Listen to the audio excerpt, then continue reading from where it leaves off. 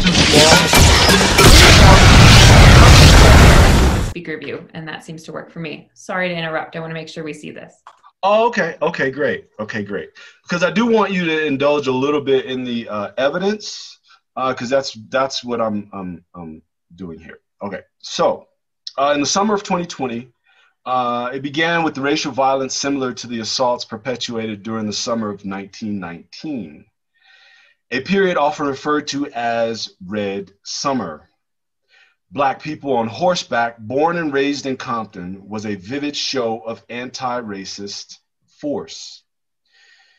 June 9th, 2020, Black cowboys and Black cowgirls from Compton graced the pages of the New York Times under the headline evoking history.